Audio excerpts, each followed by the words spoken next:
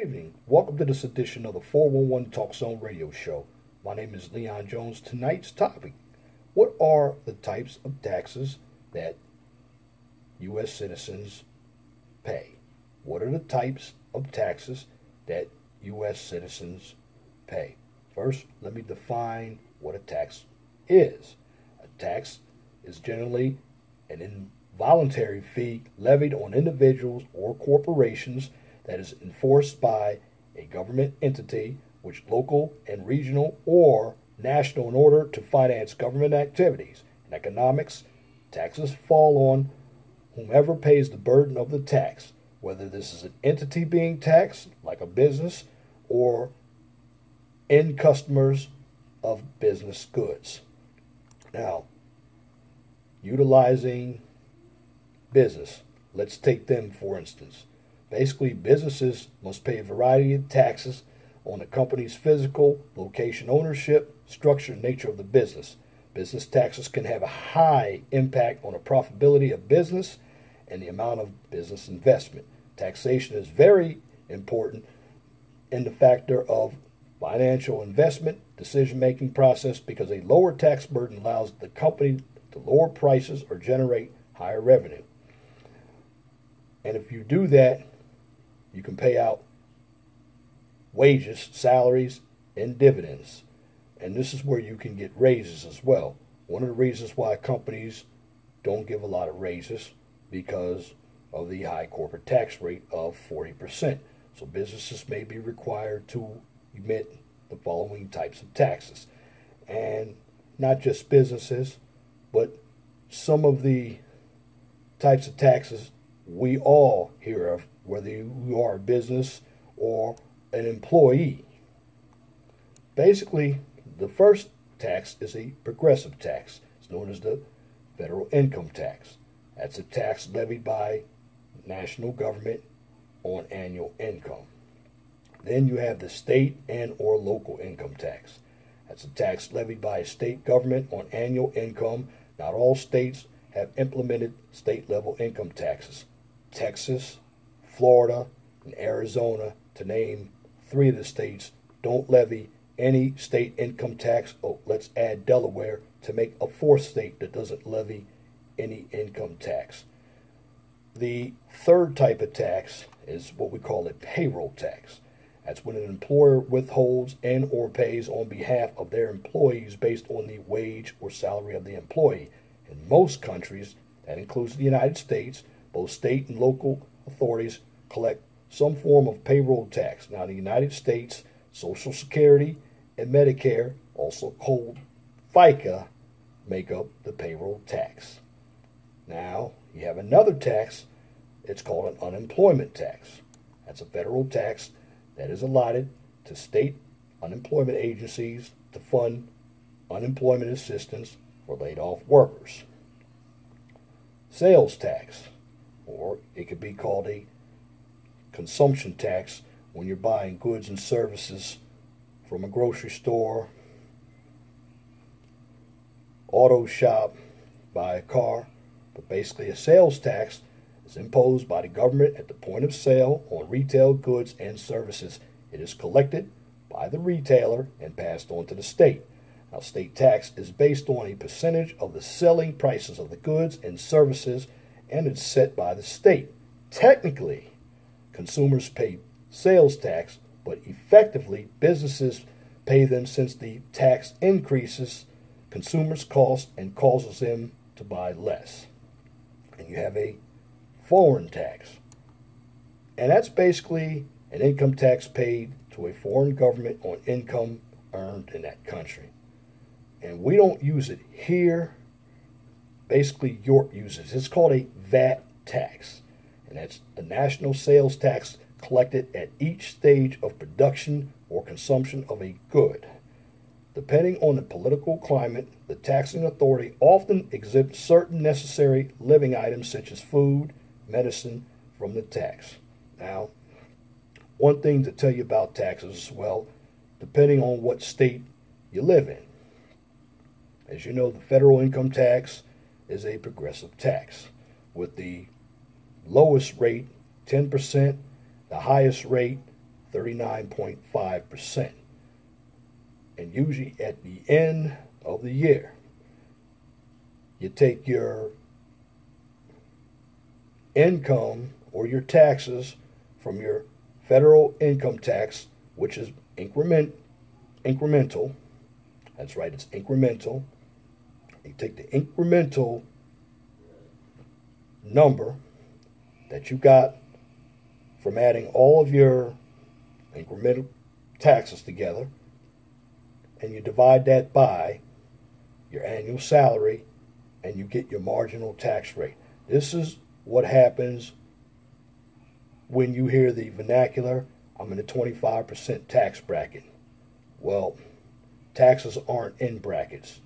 Taxes are in marginal rate, and they're incremental. This is why you also have a standard deduction, so you don't get taxed twice.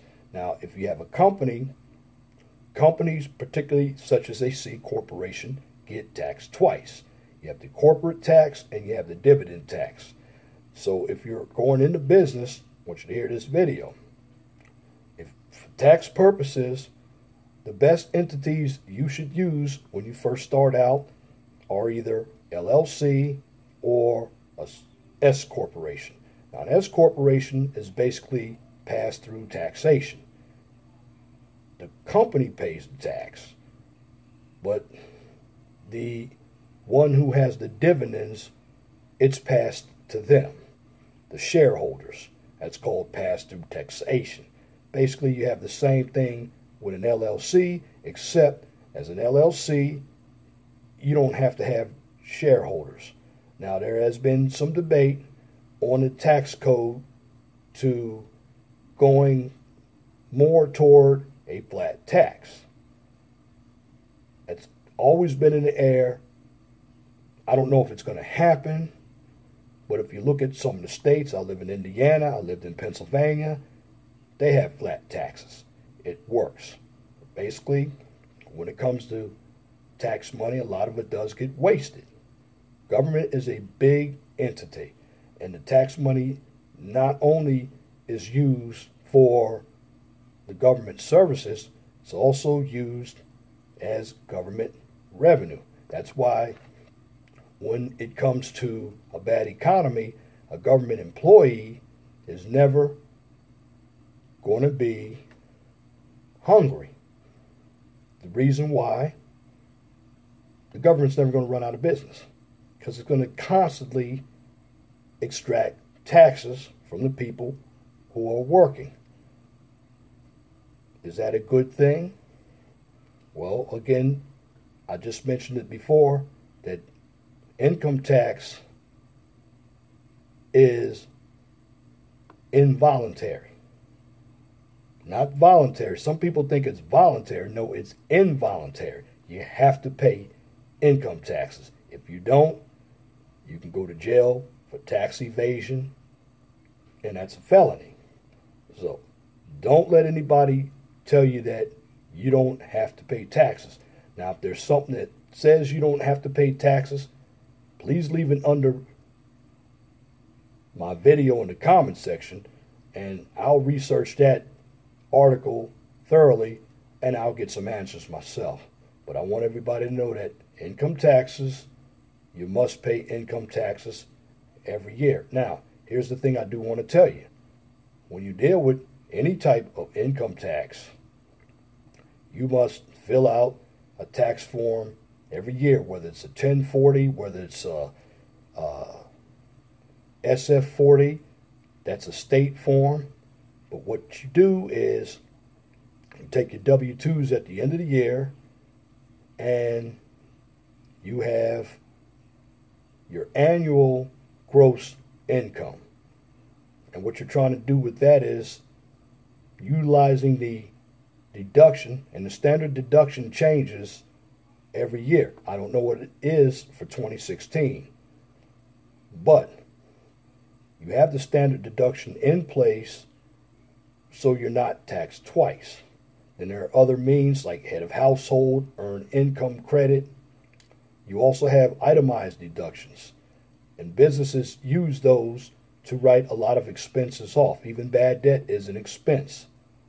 But at the end, you have to understand that taxes are basically used to fund the United States government.